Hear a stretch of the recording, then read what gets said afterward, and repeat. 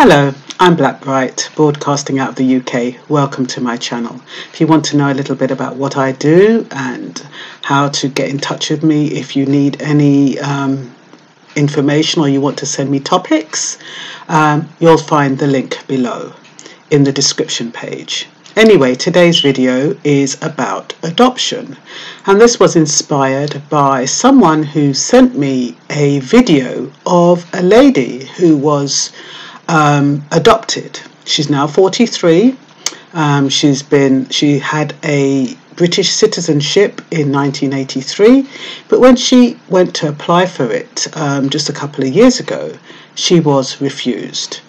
I'm going to show you the video. It came out in 2018, so I'm assuming that she applied for her British passport in 2017 and was rejected. She seems to think, or what the newspaper headlines seem to think, she was caught up in the Windrush. I'm not so sure. I'll give my views after I've shown you the video, but basically she's born in Canada. She was adopted in Canada to British citizens, but I believe they were naturalised citizens. Don't quote me on that, but I believe they were naturalised citizens. Anyway, they came back. They decided to come back to the UK when she was 8. And I'm not quite sure why she waited until 1983 to apply for her first passport. Maybe she just didn't decide to travel until then. But she applied for her first passport when she was 20 and she was successful. Further down the line, I think up to 2 years ago, 2017 roughly, she applied for a renewal of that passport and she was denied. There's another situation of EEC parents being unable to get citizenship for their adopted children, and I'll read a little bit about that.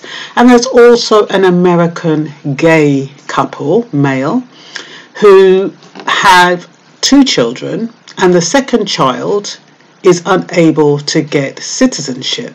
The second child was created through a fertilized egg, and what else? They are originally Israeli born, but they do have US citizenship. I think it was probably through marriage. 3 years later, they had 1 child, and then they've had this second child through a surrogate mother. And the complications with that, getting that child a US citizenship, is that there's supposed to be some kind of biological connection. And what the US are claiming is that there was biological connection in the sense that he fertilized the egg, but he hadn't been in the UK. He hadn't been in the US resident for 5 years.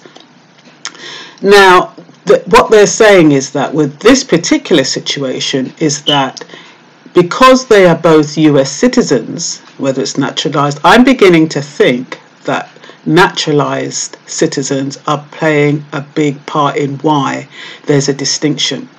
I believe now, from what Trump is saying, is that if you're a naturalized citizen, they have a discretion as to how they treat you and what rights you are entitled to. So anyway, might be wrong, and remember, I'm doing this video. I'm not offering legal or professional advice in any jurisdiction, and if you do need advice on adoption or immigration, please contact a professional and responsible and recognized immigration lawyer. And you can get those from the Law Society, from the government website www.gov.uk, or from the Home Office. They all provide authentic immigration lawyers who are recommended. Okay, having said that, on that background, I'm going to show you the video if it comes up.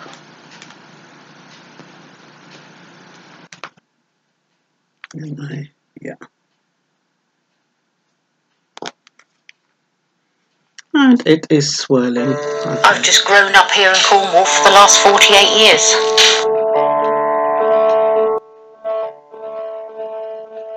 I was born in Hamilton, Canada in 1963.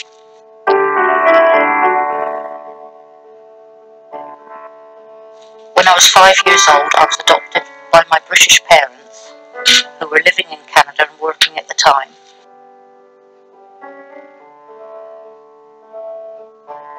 I was adopted into a wonderful family. When I was 8, they decided they wanted to move back to England so we could grow up with cousins and aunts and uncles and grandparents. So we came over on SS Bremen, one of the last ocean-going liners.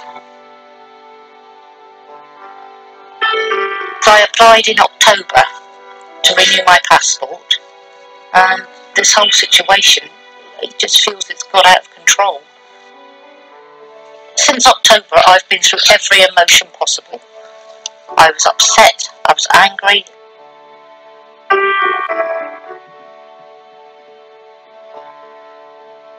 In all sense and purposes, my parents are my parents, so that makes me a British citizen. I feel like I'm being punished for being adopted.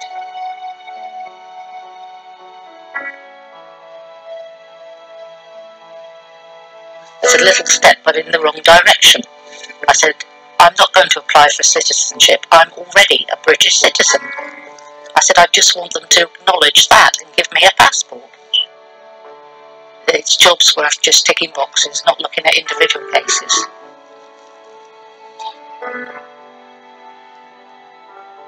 What's interesting is that she said jobs worth just looking at ticking boxes and not looking at individual cases. But that is the cry of everyone, not just her.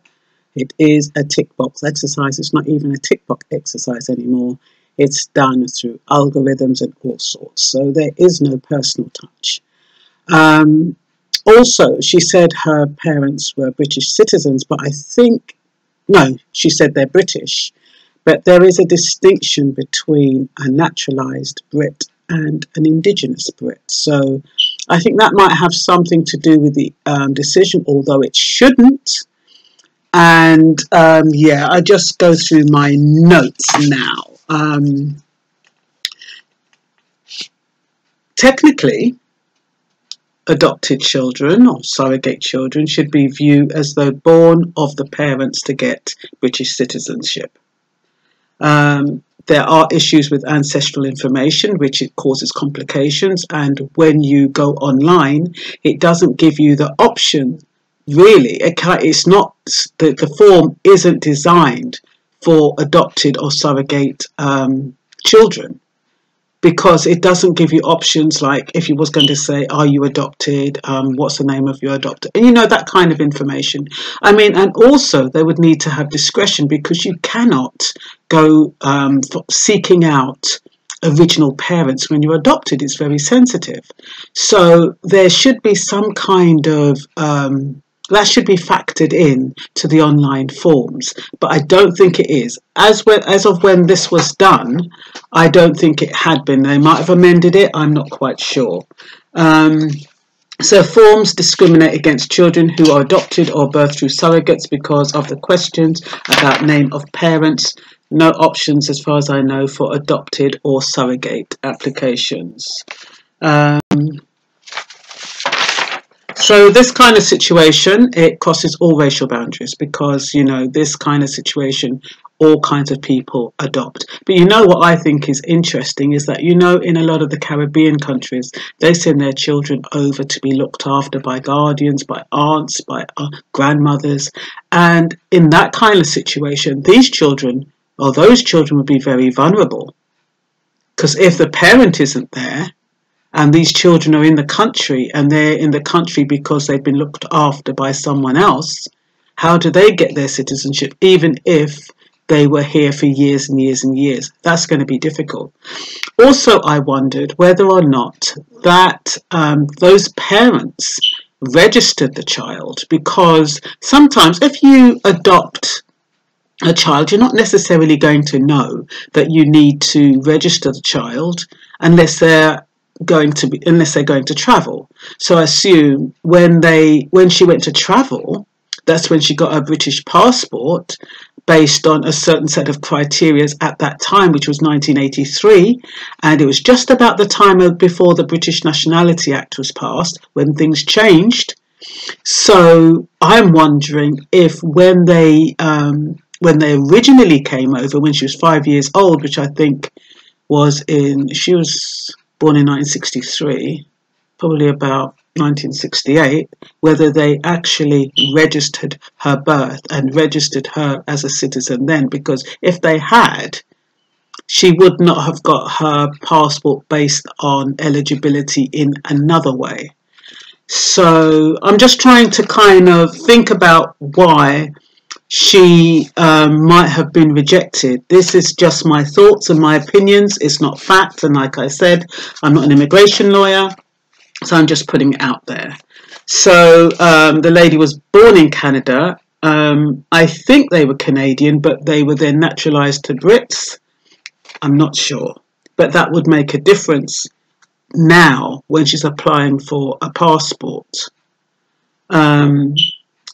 So came back, 8 years old, came back to UK as a family. 30 plus years later, she applies for a passport, but it's denied. And I think I asked myself, is this because naturalised citizens are now being discriminated against? Or being treated with discretion, I should say. The headlines say she was caught up in the Windrush generation, but I do not think that is the case, unless they mean by that applications are subject to more scrutiny. And if they're subject to more scrutiny, less people are likely to get through who used to get through before. She obtained her first passport in 1983, age 20, tried to renew it in the October. This video came out in May 2018, so I presume she tried to renew it in October 2017 as a 40-plus adult. And I was wondering whether the Jobsworths, as she calls them, were assessing her application on her place of birth. Because when you're submitting your application and you got Canada, that's automatically going to say, well, you're not a British citizen. And if they hadn't registered her, that is another reason why they might think, okay, these are her parents. But then, I've got a funny feeling I read somewhere that they were Canadians, but British nationals now. Anyway, I asked myself the question, did the adoptive parents notify the Home Office that they had adopted her? It's not something I would have thought about unless I was planning to travel. The Hague Convention on Adoption states that a British citizen parent can pass their British citizenship onto any child that they have. And what I was wondering, I wasn't sure whether this would be through registration or whether it'd be automatic. I think it's only automatic if the adoption takes place in the UK and the parents who are adopting are settled. At least one of them are settled in the UK. I think that way it can be automatic. I'm not quite sure whether they register. They'll probably have to find that out. But I do believe it's automatic, because it was almost, if it's being treated as though an adoptive child is like a biological child, that would mean as long as one of the parents have settled status and that child is adopted in the country, that would be automatic. In the cases of adoption, it would appear that it now depends on whether a citizen is naturalised or not. I could be wrong. And like I said, I'm not offering legal or professional advice under any jurisdiction, so always seek immigration advice. A British passport was also refused for an adopted child of an EEA citizen. Under the British Nationality Act 1981, status of the parents at the time of the birth is relevant. Not quite sure whether because you're from the EEC or that person was from the EEC and wasn't a British citizen, why that made a difference, even though they might have adopted them in the UK. Not sure. I'm just throwing ideas out there. You can do your own research and make your own inquiries. In the challenge to reduce net migration, it would appear that the Home Office is exercising their rights to use discretion when it comes to naturalised Brits, because that is what the US is doing, and whatever the US does, the Britain tends to follow suit. Online application forms are not designed to accommodate adopted surrogate children, as the birth certificates of birth families are not always available. Looked after children face the same dilemma, and looked after children are not the same as people who send their children over to be looked after, like aunts and uncles. Looked after children are those who have been taken away from their parents because, or by the social workers, because of some kind of safeguarding issue that might adversely affect the child in the home. So Section 1.5 of the adoption provisions in the British Nationality Act 1981 applies to UK adoptions, including Channel Islands, Isle of Man, British territories, and certain UK adoptions, such as the Hague Convention, but only if one of the adoptive parents is a British citizen. And it doesn't specify whether naturalised, which I think it should. I think legislation should include naturalised citizens, because at the moment, like I said on the passport, if you're not naturalised, you have totally different set of rights than people born in the country. So I think that distinction should be put there, because it's giving a false impression. Okay, let me see what else I've got here. In the case where an adoption falls into this criteria, including most overseas adoptions, as in the case of the lady in the video, or UK adoptions by non-UK citizens, as might be the case with the EEA citizen who was refused, then a child should be registered under Section 3.1 of the British Nationality Act 1981 if the child is not already a British citizen, although registering a child this way could have adverse implications, so please seek the advice of an immigration lawyer. This will allow the Secretary of State to register any child as British, but application has to be made before the child is 18.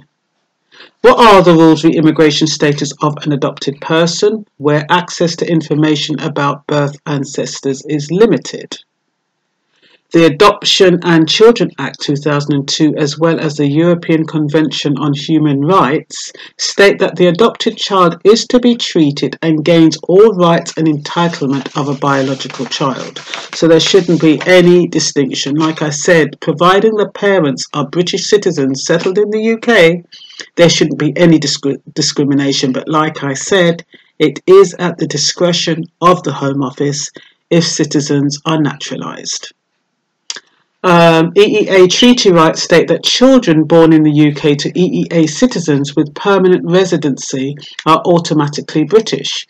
There's no mention is made regarding adoption, surrogacy, and nor should it if they are to be treated as if they were the biological children of their parents. This is not intended. Oh, I kept on that. Options for parents who have settled status in the UK prior to adoption. Getting citizenship for their children is to apply for a nationality status certificate. Nationality status certificate will cost £94. All you need is to show that your eligibility, your legal status in the UK, your adoption papers, information about the parents of the child if it's at hand, and the original birth certificate of the child.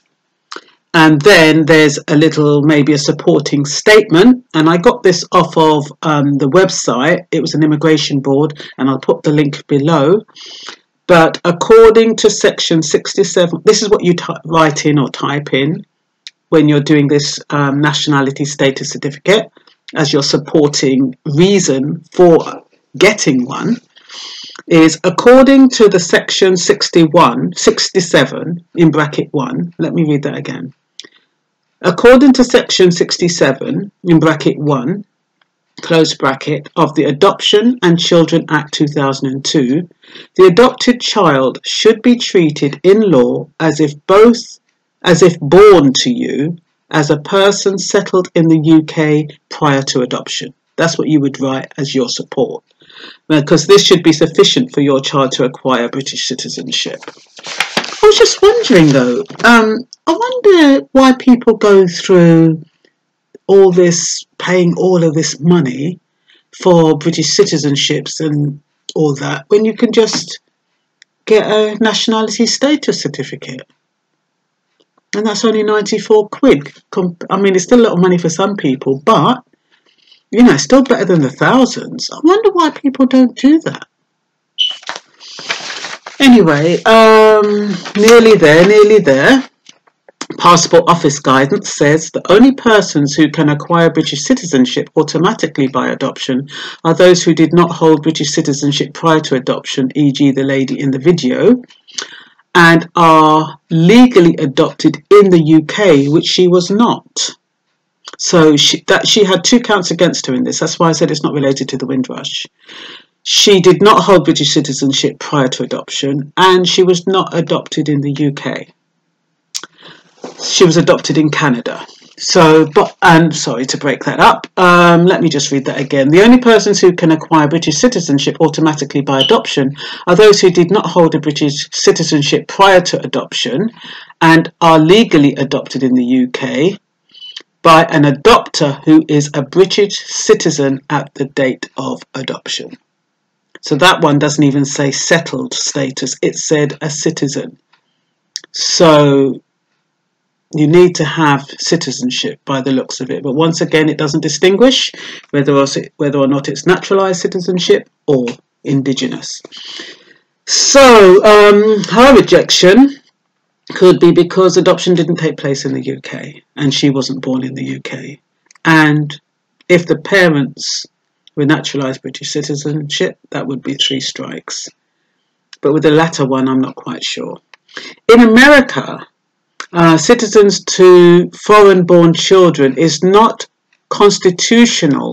Oh, this is what I was talking about. In America, citizenship for foreign-born children is not a constitutional enshrined right for either the US citizen or the child seeking to acquire citizenship. Rather, it is a right granted by Congress. And that is why I wondered whether or not naturalised is discretionary. And the reason why that came up was because there was a gay couple. There is a gay couple. They're suing the state because they born in Israel. Both of them are citizens. One of them came to the UK in 1980. Not the UK. Entered the US in 1982 and got the citizenship. Did I write it down somewhere? So I've got this. I don't know if I have. Maybe I haven't. Yeah, let me just read this because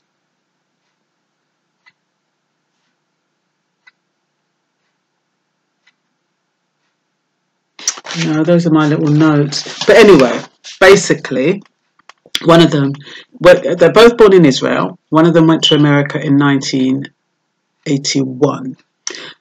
Got the US citizenship.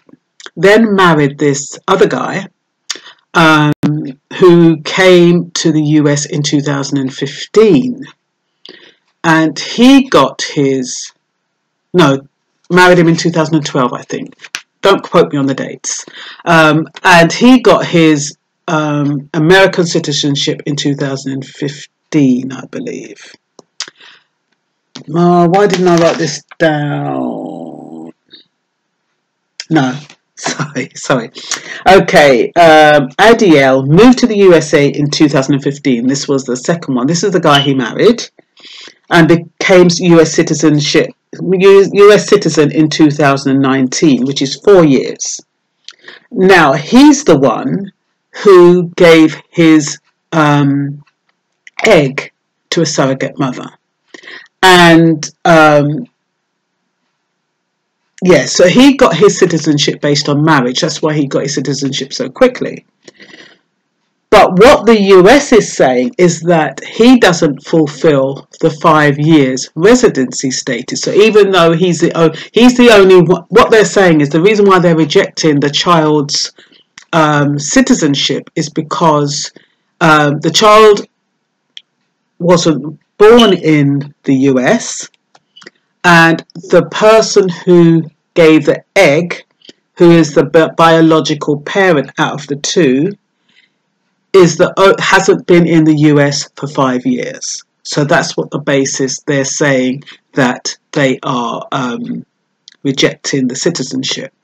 So what these two gentlemen are saying is that, number one, and it's similar to the UK legislation, if two people are married, whether it's a gay couple or a heterosexual couple, any child born during that marriage is deemed to be a child of the family. So therefore, it shouldn't matter that he hasn't been in the US for 5 years, and that's why they're suing. So that's a little bit. I'm sure I've got the link so you can read the story, so I'll put that in. I just wanted to make sure that I'll just read out my notes. It might make some sense. Is the US Department discriminating against the same-sex married couples, or are they treating the child as though she was adopted? Yeah, because there's different ways of treating individual cases. So it does appear that they're treating the child as though she was adopted, even though she's a surrogate child.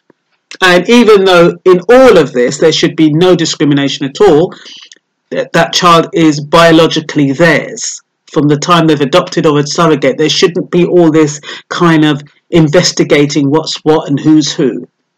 Of course, for legitimacy, but they're bound to have the surrogate papers, and they're bound to have, and for people who have adoption papers, they're going to have the adoption papers, and that should suffice. There shouldn't be all this other interrogation. So neither the child nor his parents were born in the United States. Parents were born in Israel. Child was born in Canada. The donated egg and one partner's sperm. So the child wasn't born in the United States either, and nor was the married couple, even though they are American citizens now. If they're naturalized citizens, why do they need to meet a 5-year residency requirement? Like I said, these are just my thoughts, questions I'm asking out loud. Technically, the 5-year requirement is not meant to apply to children of married US citizens. Or are they making a distinction between naturalized and indigenous citizens? And then I put Adil moved to the US in 2015 and became a US citizen in January 2019 through marriage, I believe. Rowie, who's his partner, lived in the US since 1982 and became a US citizen in 2001. They married in California in 2013. State Department apparently denies the legitimacy of a gay family. Oh my God, that is really treading on rocky ground, isn't it? Anyway, so that's the background of that. What else have I got? The USA Immigration and Nationality Act does not require a child born during the parents' marriage to demonstrate a biological relationship with both of their married partners. Married parents. Similar to the UK, a child born during the marriage is assumed to be a child of both parents. And so I hope you can make sense of what I was saying, and I hope it's a bit useful. Like I said, always get advice from an immigration lawyer. I am not qualified in that realm, but you know, when people send me stuff, I like to do a little bit of research and share my thoughts and opinions on it. So it's not factual. You always have to go and find out. I do put in some helpful links to help you at least and have some understanding of where I got my understanding from. And yeah, I throw in a few little of my own commentary as well. So I hope some of you have found it useful, and that's all for now. Bye bye.